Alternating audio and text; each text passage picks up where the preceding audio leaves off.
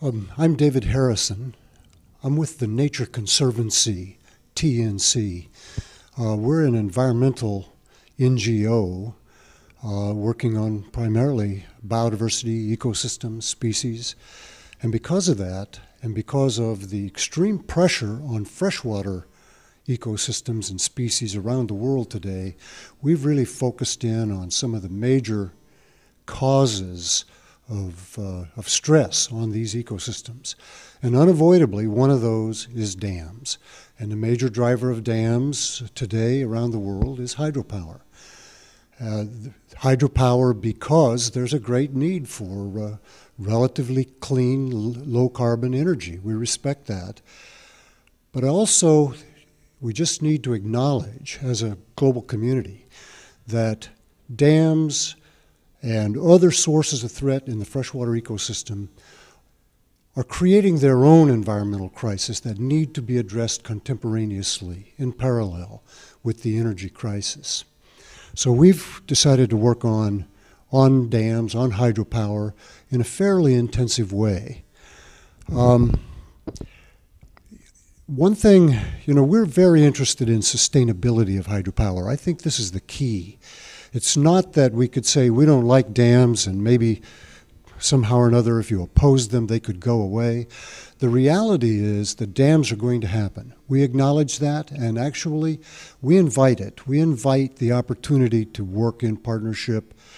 I should put it the other way around. We're really happy to have the opportunity to work in partnership with industry.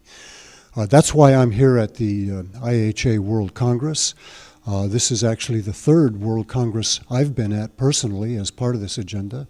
We were in Turkey, we were in Iceland, and now here in Brazil, one of my favorite countries. It's possible to take on an individual project that just seems to be bad. It's possible to try to oppose a project, to try to oppose development.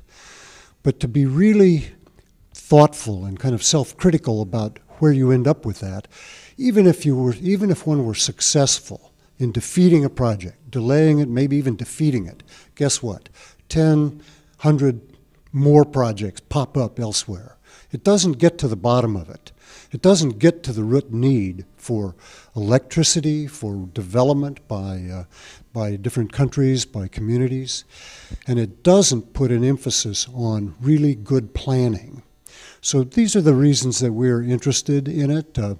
I have personally been involved on the Hydropower Sustainability Assessment Forum, the HSAF we call it, over the last 3 years, and it's been a great opportunity for me to meet people, work with people, not only in the industry, but also the finance side, the private banks, the World Bank, and really, frankly, it opened up my eyes a lot about what's going on in the details of this business.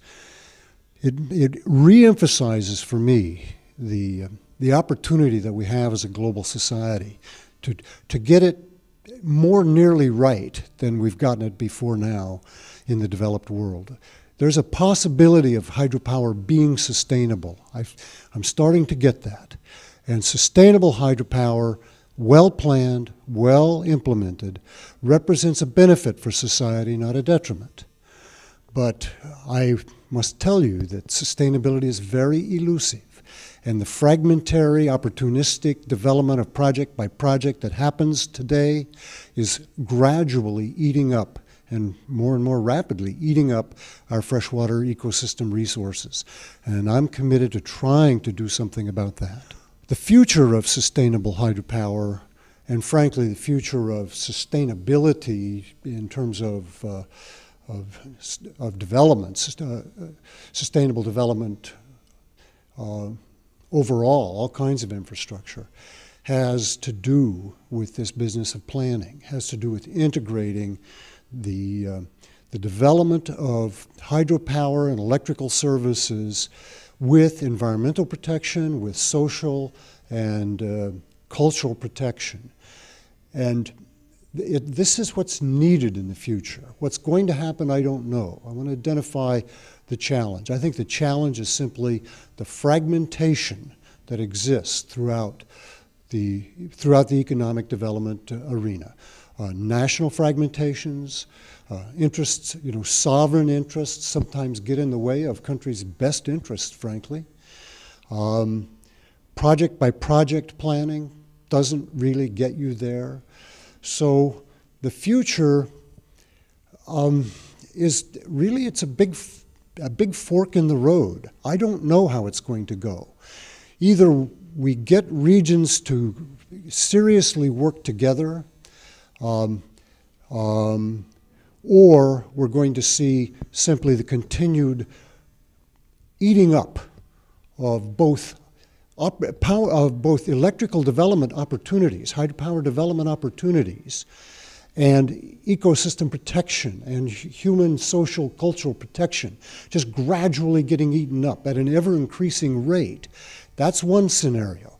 The other scenario is somehow we find ways to come up with regional cooperation that allow integrated plans to happen, that allow the best hydropower to be developed and the best protection and sharing of benefits to take place. And I can't tell you what the future is. I think we're at a serious fork in the road.